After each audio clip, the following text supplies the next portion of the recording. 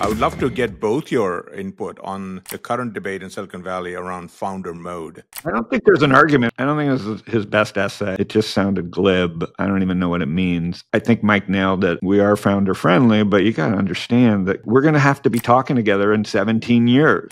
Hopefully we'll stay friends and become founder friends, but I got to return money to my LPs. I just don't feel like people are getting the right message about that. So it reminds me of like when people say disagreeable people are hard to deal with and they're unpleasant and stuff like that. But, you know, if you're overly agreeable, it's just a different type of inauthenticity. I think that you want to be authentic, right? You want to have an authentic relationship with the founders because the fact is, if they take money, they should care about a return for their investors, just like I do for mine. And that's just business 101. That's just laws of space, time, and gravity and running a startup. And so like they need to care about that. Otherwise, they shouldn't raise the money. And I need to be honest about that fact. And I'm not being friendly or unfriendly by saying that. I'm just telling them the truth, right, about stuff. But I do think that what the founders really benefit most from, I think, is when they can trust their investor, when they know where they stand, when people don't change their mind over capricious things. They know what needs to happen to be successful, and you're not changing the rules on them all the time because you got ADD and you change your mind from one meeting to the next. My short answer, Parek, is that it should be investor mode. I think that we've swung the pendulum too far in favor of the founder, and people need to be writing about how to be a good investor because it takes two to tango, and it seems like the founders are leading.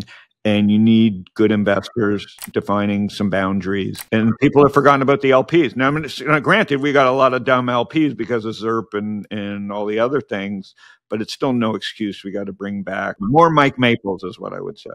And I will second investor mode. I love the phrase, Howard. I think you're onto something. And I will also speak for the public side because of my background. Investor mode also means single tier tech stocks. This notion of 10-to-1 governance rights to founders, that was also, in my view, of the pendulum swinging too much one or the other.